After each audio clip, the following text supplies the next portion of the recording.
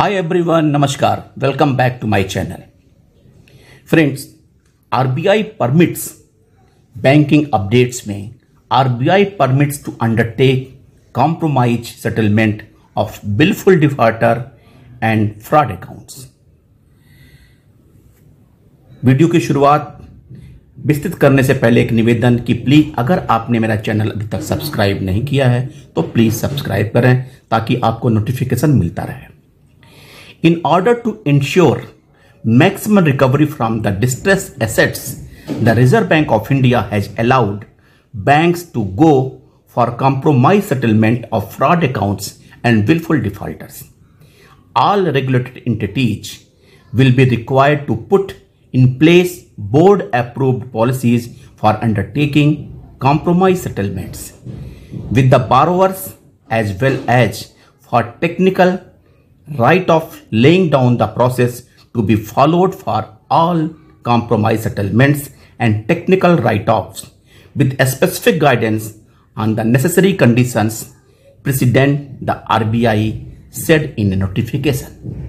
Conditions would include minimum aging, deterioration in collateral values, etc.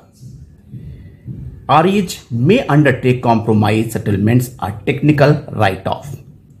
The policies would also put in place a graded framework for examination of staff accountability in such cases with reasonable threshold and timelines as may be decided by the board.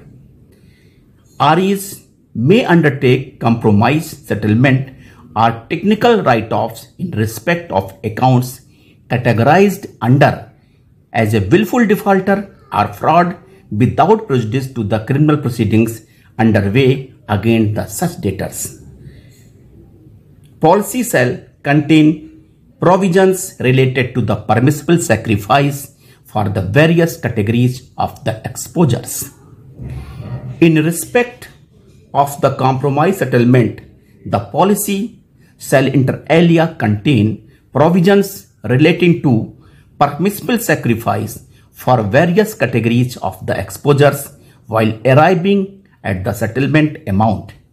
After prudently reknowing the current realizable value of security, collaterals were available as per the notification. The methodology for arriving at the realizable value of the security shall also form part of the policy. Objectives. What is the objectives of this permission from the RBI? The objectives would be maximize the possible recovery from a distressed borrower at minimum expense.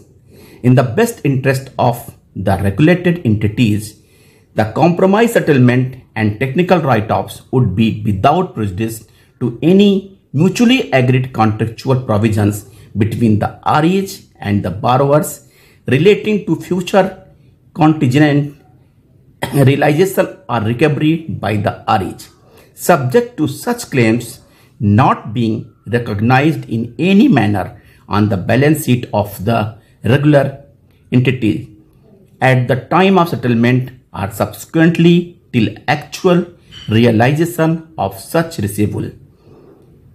Any such claims recognized on the balance sheet of the REs would render the arrangements to be treated as restructured as per the extant guidelines. In respect of the borrowers subject to compromise settlements, the notification there would be a cooling period as determined by the respective board approved policies before the REs can assume fresh exposure to such borrowers. What is cooling period? The cooling period in respect of exposures other than farm credit exposures would be subject to a floor of 12 months. However, it said REs are free to stipulate higher cooling period in terms of their board approved policy. The cooling period for farm credit exposure would be determined by the REs as per their respective board approved policy. RBI has permitted for the settlement of the compromise proposal for the willful defaulters and the fraud account. According to RBI, the objective is to maximize the recovery from the stress account. But here, the board must frame a policy, foolproof policy, to avoid any type of the further fraud in compromise settlement. Thank you friends. Namaskar.